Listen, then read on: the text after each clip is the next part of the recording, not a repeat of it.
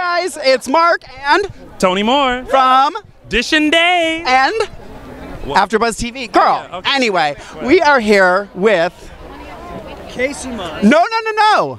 Emmy nominated Casey Moss. You have to say it that way from now on. No, I do not. No. And I know. Daytime Emmy winner.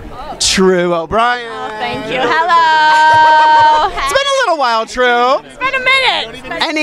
Any advice for this handsome man on your arm tonight? Have fun and just enjoy it. Yeah. Just enjoy it.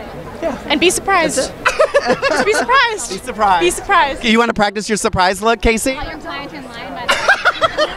The Joey. No, it's The Joey. it's God, I'm gonna have my eyes closed the whole time and just. Well, I have to say I was talking to James and I was talking to Sal earlier, and the stuff that they've been giving you guys, I mean, there's a reason all of you guys are nominated this year. I mean, what has it been like for you with these stories? I mean, you've just truly been knocking it out of the ballpark. Truly. Thank you, man. What has it been like? Yeah. Fulfilling. That's what I want to do. Yeah. It's what I want to do on a daily basis, and that's it. You know what I mean? And I'm super happy that I was able to be given this opportunity, and that's it. Yeah. Thanks for watching. This is J Freeman from Afterbuzz TV on the red carpet of the 2018 Daytime Emmy Awards.